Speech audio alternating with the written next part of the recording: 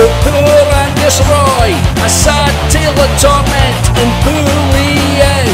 A sailor he served on a ship fair Leith.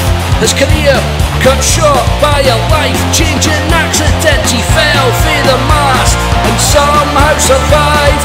Left badly injured, his left leg left useless. He was discharged immediately.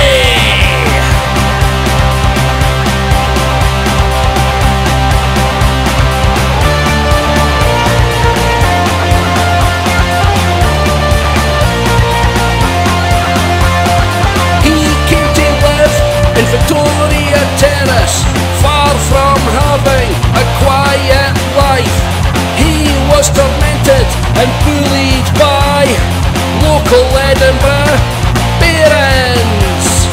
It was only after his death he got revenge. His ghost returned to haunt the streets. Just by being seen was scary enough. It made his tormentors regret what they'd done.